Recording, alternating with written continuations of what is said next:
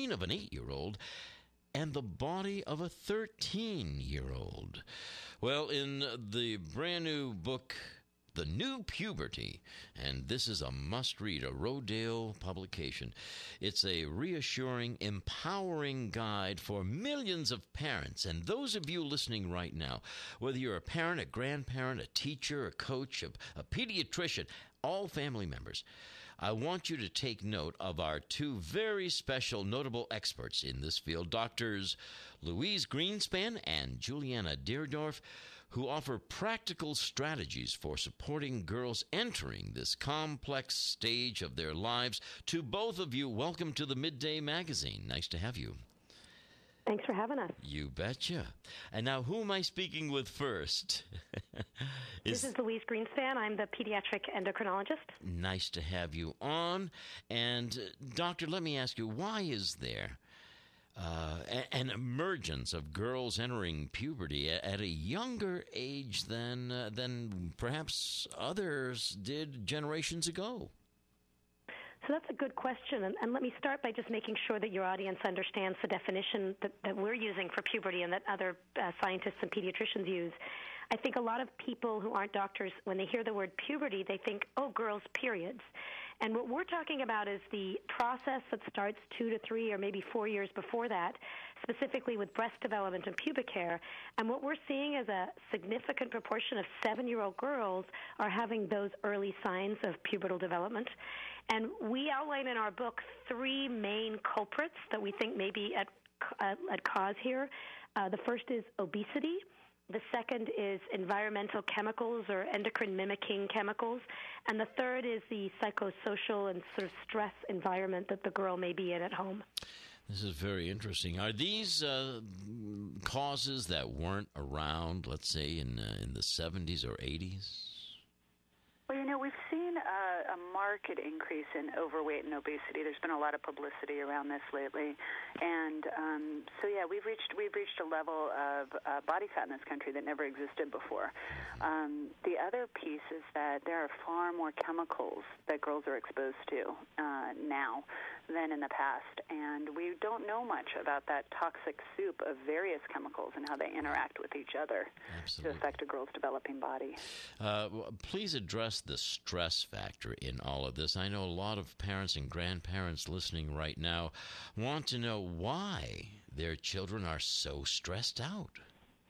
Yeah, well, this has been around for a while in terms of various kinds of stressors that kids experience at young ages.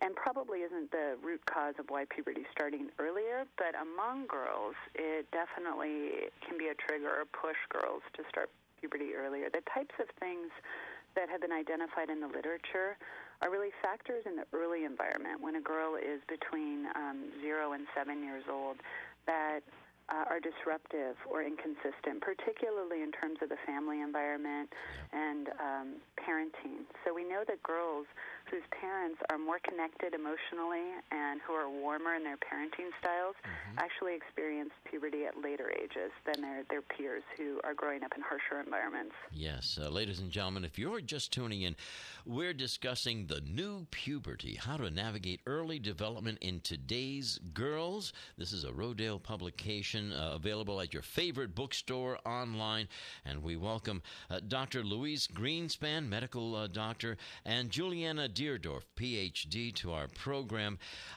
I know I touched upon it, but in talking with a couple of folks yesterday about this, one parent said, Phil, I don't know why these kids are heading into puberty at such a younger age than I did. And I'm saying to them, well, this is what they're going to explain in The New Puberty.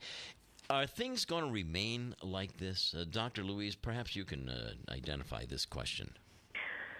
Well, in terms of the first risk factor, which is obesity, I think we're seeing some positive changes in that direction where obesity rates are beginning to level off. They're not getting less, but they are beginning to level off. And I think with more education and changes to the school lunch program and more knowledge, for example, about how sweet drinks, sugar-sweetened drinks like sodas really promote obesity, I'm hoping that we'll see less obese kids, and that itself may well help decrease this. I think there's also a much greater awareness of the environmental chemicals that may be predisposing kids to puberty, and I think there's a lot of resources now, including our book and other places like the Environmental Working Group, which also allow parents to be forearmed and know what to avoid. And then in terms of the psychological, Julia, I don't know if you want to speak to that. Yeah, psychologically, yes.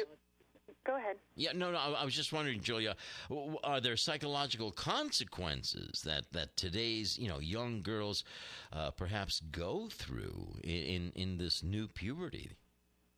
That is a great question. So the research has confirmed, and this is decades of research, that girls who go through puberty earlier are at higher risk for a multitude of emotional and behavioral problems in adolescence, including lower self-esteem, body image issues, earlier sexual initiation, experimentation with substances. So they're certainly more at risk, probably because if they're looking older than they actually are, they might be getting into situations with older peers that they're not ready for in terms of their brain development, right? And their social maturity isn't quite there. Right. Now, the good news, that all sounds bad, but the good news is that context matters. And so if you have parents that are doing really strong monitoring, who have good communication with their kids, if they're in school contexts that are safe, they're going to do better, and it can ameliorate a lot of that risk. Yeah, but this major transition, this is their very first major transition into another level of life. This is where the parent or the caretaker really has to be aware of how to help lead them in this, right? Yeah. Yeah, and that's why in the book we really talk about, you know what, when it comes to puberty, you have to have the conversation, not the talk. We always used to talk about having the talk. It's not one talk. It's a conversation that starts very early, at young ages, 8, 9, 10. You've really got to start letting your daughter know, signaling to her, hey, I'm comfortable with this. This is a normal process. Puberty is a normal process. Everyone goes through it, and you can ask me questions, and I'm going to be an involved parent. How awesome. Not the talk, the conversation. Love it. What kind of cutting-edge research, and how long did it take you to look at some of these clinical experiences to gather all the information for the new puberty? Well, the first study that Julie and I were involved with is now in its 9th year, and we've been studying 1,200 girls from across the country. We are based at the San Francisco site, so we've been looking at those girls for 9 years. But there's lots of other research that we cite in the book, and it's great that some of the research is long-term or longitudinal, following the same girls through time. And Julie and I are involved in several other studies now.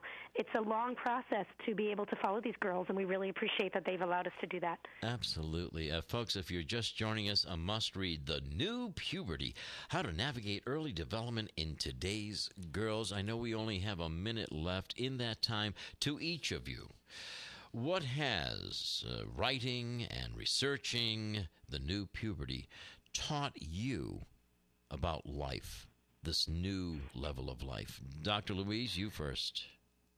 Well, Julie and I are both moms of daughters in this age range, so I think it's helped us have a perspective both as moms of daughters and as professionals. I think we see it from both sides, and writing this book really allowed me to develop that knowledge base, but also to have that view as a mom as well as a professional. Awesome. Lou, and I would say... Yes, Julianna, yes. Yeah, I would just say that the thing that has really become clear from the research, and not surprising, that parents really matter, and close adults close trusted adults in the girl's life make a huge difference. So being armed with the knowledge is key. Well, making a huge difference is the new puberty. Thank you both for what you have done. This is a terrific manual, and we applaud you both. Thanks for having us. Thank you Thanks so much. Thank you so very, very much.